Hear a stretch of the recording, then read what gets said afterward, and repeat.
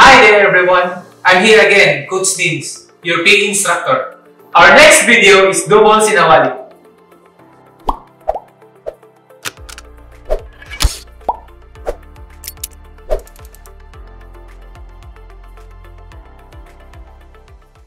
Initial movement, the same with single Sinawali.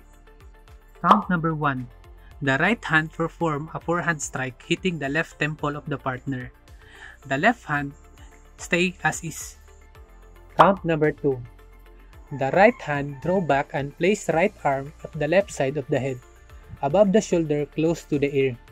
Stick placed at the left side of the head with stick pointed at the back. The left hand execute a backhand downward strike as if hitting the right knee. Count number 3.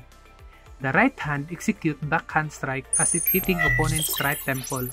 The left hand draw back and place arm at the left side of the head, above the shoulder close to the ear. Stick placed at the left side of the head with stick pointed at the back. Count number 4. The right hand draw back and place arm across the left side of the body, just under the armpit. The left hand execute a forehand strike as if targeting the right temple of your partner. Count number 5. The right hand execute downward backhand strike as if targeting right knee. The left hand draw back and place arm on the right side of the head, just above the right shoulder, stick pointing at the back. Count number 6. The right arm draw back and place right arm at the right side of the head, above the shoulder, close to the ear. Stick placed at the right side of the head with stick pointed at the back.